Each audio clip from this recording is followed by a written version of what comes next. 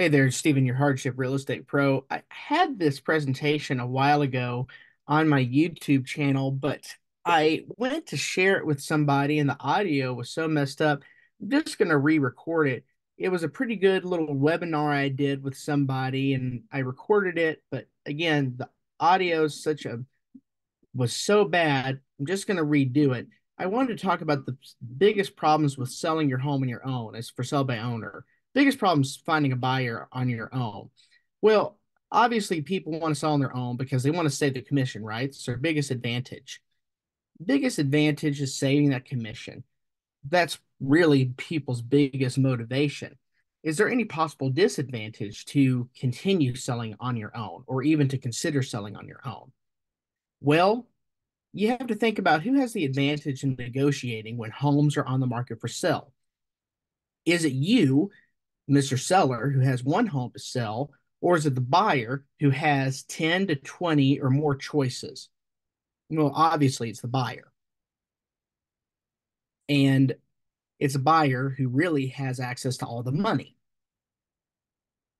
How long have you advertised your home for sale? You've got to start thinking about this if you've been doing the for sale by owner thing for a while. If you have stopped receiving calls after a couple of weeks, if you're only getting one or two calls a week, or maybe none, how many of your calls are from real estate agents following up? How many people actually come to your home to see it? And the people coming to see your home, how many of them are agents or agents accompanying a buyer? How many of these calls are from investors or people looking for seller financing or sub two, or they're looking for rent to own? How many people need to sell their home in order to buy, or they're from out of state, or they're 6 months down the road? How many people won't do an offer in writing? How many people just keep giving their word because they're a man of their word? They're a gentleman. What would concern me if I were you? And you got to keep in mind, I sell several homes a month in your price range. Really, I sell in several price ranges. And serious buyers, I work with them all the time. And everything I described to you before, none of those people are serious buyers. And if they don't do it in writing, and most of the time, if they don't have representation or they're not an investor or some sort of professional, um, they're never going to buy your house. They're probably not going to buy any sort of other house. Can I explain why? You got to understand serious buyers are pre-qualified and want to buy quickly. Almost all buyers, and we're talking like more than 97% of buyers of this type work with a real estate agent because of an agent's marketing knowledge, the market knowledge, negotiation skills, contract skills, services, and typically those services are paid for by the seller proceeds. It comes from the either cash the buyer provides or from the mortgage, blah, blah, blah. Like, well, we're not going to get into all that. Buyers who are left over, meaning those buyers who don't work with a real estate agent, are typically not in a hurry, or they're casual lookers, they're bargain hunters, they're difficult people, or they have really bad credit issues, or they're totally unqualified. Like, they're just not serious. And you have to keep in mind, over half this country does not own real estate and never will. You have to keep that in mind. Over half of the United States will never own real estate. Real estate agents really don't like showing for sell by owners in general because they have to negotiate commission. That's part of it. They have to do twice the amount of work because they're having to deal with representing their client, the buyer. But then they have to assume more liability and they end up having to deal with the homeowner and kind of doing the job as a listing agent while not sacrificing the representation of the buyer and trying to keep all this juggling of liability. But really, if I'm just going to be really direct, it's a real pain to deal with homeowners in a for sale by owner situation because typically homeowners that do the for sale by owner thing and insist on it, you guys are a pain to work with because you're doing something a minority of homeowners do. If you're watching this and you've been selling on your own for a while, you're left searching for a qualified buyer who's still not using a real estate agent. And here's the thing, what you're looking for is somebody that probably doesn't exist. You might as well go out to Wendover or Las Vegas. The odds are stacked against you. Every year, there are some people who do sell on their own. Statistics show that around 3% of all sales are for sale by owners to buyers that they did not know, but that their average sales price is dramatically less than those of all those that had real estate agents involved in the transaction. Do you want to win or lose?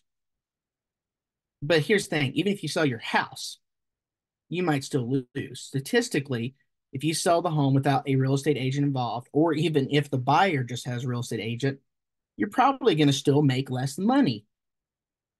You're going to end up paying for more advertising. It's easy to spend way more than 1% of the sales price. It takes you longer to get the home sold than if you have your own listing agent. The title and legal fees are often higher because there tends to be more disputes.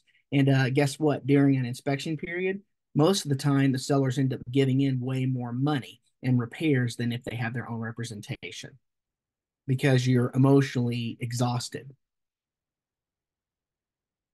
You guys have limited information, you have limited access, your property is usually not staged. A lot of times you guys are such knuckleheads, you insist on being at every showing and getting in the way. Again, this frustrates buyers. Again, notice there's a lot of psychology and emotion stuff here. I'm being blunt with you guys because, so again, your attitude gets in the way of you making the maximum amount of money. You've got to negotiate commission. People don't like working for free. No, no, this is not charity. It's not charity. Housing is not a charity or a right. It's twice the amount of work for agents and for everyone involved, including the title company, or God forbid, there's an attorney involved, there's more responsibility and more liability. And in the end, what we're talking about, who's interested in your home? It's those unqualified buyers, and it's those really bad investors. We've talked all about that. Now, we're going to go back to the hottest year ever, COVID, that people are still stuck on. In 2020, this is national average, and this comes from National Association of Realtors. These are the best studies when it comes to home sales in the United States of America. Your median sale price for sale by owners was $217,900. The listed with an agent, these are median selling price, $295,000. The difference, $77,100. That's a big difference, guys. It's way more than that 6% commission. But let's get into some math because I know a lot of people struggle with math. If you look over the last few years, look at this difference. The average over the last, this is like more than 10 years. It's like, what is this? 12 years, 50,000. Look at that.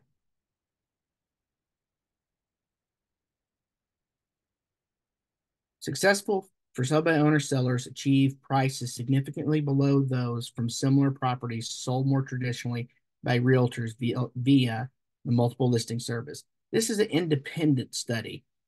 I can't remember who this was, Collateral Analytics Research. This is some third party independent firm that's not National Association of Realtors. Just in case you think, oh, well, there's bias because it's realtors. Realtors, of course, said that. Blah, blah, blah, blah, blah. Because, of course, everyone just wants to be against it. For some reason, people think Zillow or big tech is still amazing, which is hilarious to me. Collateral Analytics also said we find that FSBOs tend to sell for lower prices than comparable home sales, and in many cases below the average differential represented by the prevailing commission rate. The average was near 6% lower for FSBO sales. Now, I want to do a case study here in Utah, and this is one I did in 2021. Now, remember, I'm having to re-record this video, and I know this is probably not the most engaging video. There's probably some pauses and such. Hopefully, you're not too obsessed with TikTok and have total TikTok brain and zoned out because we're talking about a lot of money here if you're selling your home. So hopefully you've paid attention. Now, I helped a for sale by owner in Bountiful, and this was up the hill near the Bountiful Temple. Guy had his mother pass away. She had a condo. He listed this condo in case on Facebook, and he listed it for $390,000. He ended up selling it to an unrepresented buyer. It was a father who was buying it cash for his son, and the father bought it for 370,000.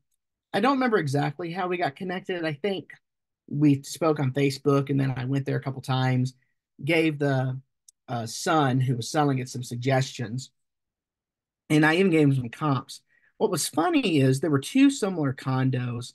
One had sold for 415 and one for 409. The condo that was on the market, if I remember, it had not been updated at all, which is pretty typical with baby boomers and silent generations. In Bountiful and many other parts of the United States, they never update this stuff, original carpet and such. Same with these two that had sold. But he priced it lower because he couldn't get it sold. And this was still when the market was really hot in 2020, 2021, hottest seller's market in the United States history. You got to remember that. And I'm really pushing this because, again, everyone talks about, I'm going to sell on my own and save all this money in commission. It's great, blah, blah, blah, blah, blah. And I'll tell you, it pisses me off, guys, because I hear you knuckleheads say this stuff. And look already at the difference. We're not even going to get into, I haven't even gotten into the commission and numbers yet. But he took a offer for 370,000. Okay. Now this home had a reverse mortgage. All right. He ended up hiring me because the reverse mortgage company insisted that he have proof that he was really selling it because they had some other sort of lien on it. He wouldn't give me the details and he wouldn't let me look at the preliminary report or any other sort of reports from the title company he was using, but he ended up having me do some sort of listing agreement. I can't remember exactly, and I charged him 1%. Now, here's the thing. Even if there had been a full 6% commission, and we're just saying 6%, even though I actually charge more, I charge 7% on a lot of senior transactions because we do estate sales and moving and such. It's a hell of a lot of work. He would have made more money on his mother's place. Take, for example, if he had priced it like this one home, we had said $415,000 minus 6%. That's $24,900. He would have netted this money. Look, that was the original price he listed it for. Or even this one. Look, that was less than the original price. But remember, he accepted this price. He accepted this price. But guys, because he charged me that 1%. Oh, and hey, I didn't even get into the closing costs. Plus, he had HOA fees. Oh, and he had to keep paying the reverse mortgage, and he had to pay back whatever money she paid on the reverse mortgage. If for some reason you don't know how a reverse mortgage works, it takes equity out of the home. So it's, debt on the home. And he lived in Idaho. He was driving down every weekend to do open houses instead of having someone do it for him who was local. And he replaced the furnace and the AC. I have no idea what all that cost him. And again, he still hired me for the 1% to handle the closing. So, I didn't mention this before. Yeah, the reverse mortgage company was giving him hassle, but no joke. He didn't want me to look at the title stuff, but he had no idea how to do the contracts, even though he was an attorney. Get that. He was an attorney. Don't remember what type of attorney he was, but he was an attorney and he didn't know how to do the real estate contracts and felt he needed the help. This guy, like, this is what he netted after my commission, but this number doesn't really reflect the net because I don't know what he got. I don't remember. Because when I made this, I didn't pull all the documentation out, which is kind of bad. But I did this to help another for sale by owner. Remember, like I said at the beginning of this video, I'm redoing this for YouTube. Isn't that ridiculous, guys? He lost between $23,800 to $18,160 just because of the fear of commissions, not to mention time and other upfront costs. Guys, do you know there are people in this damn country that make this in 6 months to a year as like their yearly salary? He didn't say by cutting out a realtor, he still lost around $20,000. I'm sorry, it's a lot of money just to do it yourself. And this was during the hottest sellers market in the real estate market in United States history. This is local. This isn't just me looking at, oh, here's the National Association of Realtors or an independent study. This is a study I did in my own. This is my own experience. And there are many other cases like this in Utah. You can talk to plenty of other realtors. And yeah, I'm sure there are deals, and I'm sure there's some magic case where, well, my neighbor said he did this and that. But you know what? Does your neighbor pull out the numbers and show you? I bet they didn't. People lie like that because of shame, and they don't have the experience. He doesn't know. It's just pride. I know the numbers. People don't do math. I did the math here for you. Here's the thing. You know what I can guarantee you? I can guarantee you more money because I'm an experienced negotiator. I'm going to use the latest marketing and advertising tools. I'm going to get you more qualified buyers, better quality buyers. I have that marketing and advertising budget. I have that advice for your contracts. I have the pricing advice and give you more peace of mind. Every buyer is going to be pre-qualified. They're going to be accompanied by an agent. They're going to be controlled when they come into your property. We have a team of experts. We have professional guidance. You're going to have a ton of convenience where that home is going to be shown anytime, where we are going to give you complete contract review. All marketing, negotiations, and inspections will be handled by us. Our team is completely on your side. We will assist you through the closing. We will help you with your new home or whatever the next step is.